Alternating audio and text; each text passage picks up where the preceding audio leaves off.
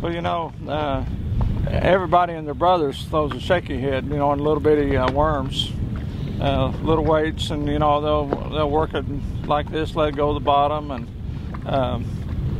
we started fishing it with a little bit bigger bait, a little heavier jig head, and just dragging it on the bottom, which we found out to be more effective in catching more fish and bigger fish.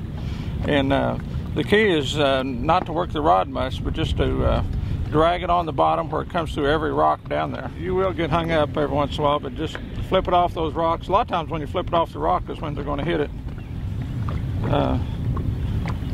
Like I got one going here now. Not a very big one. This bait is a numbers bait, and you will catch some smaller fish on it, but you just get a lot of bites. You just wade through those smaller ones and you'll have a bunch of good fish. And they asked me if I would help design a bait specifically, you know, for this technique.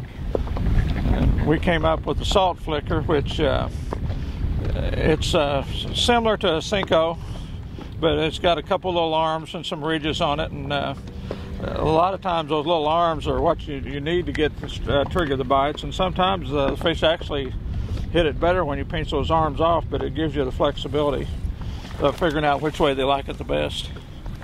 The bait has a lot of salt and sand in it, which makes it sink, and that's what you want on this bait, is something that's going to drag right through the bottom. You know, this bait can be good at any time, but some of the very best times to fish, you know, we're in a hot spell right now. Some of the time, right in the middle of the afternoon on these 100-degree days, the bass will come up from 1 to 5 on these shallow places and chase shad. When you start seeing big shad, not the little ones and not just a swirl, but you start seeing big shad coming out of the water, there's almost always a school of big bass after them, and you can just sit there and catch them one after the other. But people say, when's the best time to go? In the middle of summer. And I said 1 to 5, and they look at you like you're crazy. But it happens quite a bit. I like to fish this on 2 different jig heads. One of them is the biffle hard head, and the other one is a shaky head jig. It's 1/4 ounce. You want something with quite a bit of weight. This one's made by people down at Eufaula, Oklahoma. Okay, you hook it in just a little ways. On this, it's got that extra hook, which is the keeper.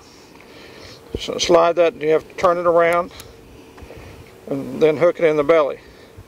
And it doesn't have to hang, you know, perfectly straight, but you know, that's basically what it is. And when you fish the bait, throw it out. It's a great summertime bait on rocks. It's not a good bait fishing in the brush or whatever, and I do like to throw it on a spinning rod. The bait caster's fine.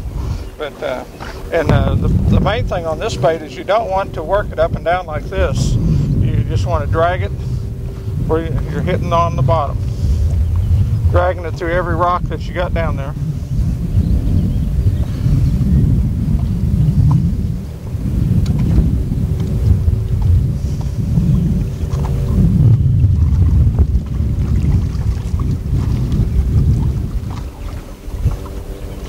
Oh, that's a fish. I wasn't going to jerk.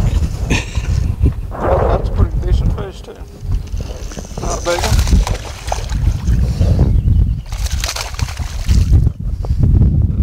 This is such a simple bait to fish. Anybody can catch them on this bait. That fish, they just, sometimes they'll hit it hard, sometimes they hang on to it. That felt almost exactly like I was just hung up. You notice I didn't jerk right away. The fish had to convince me it was a bite.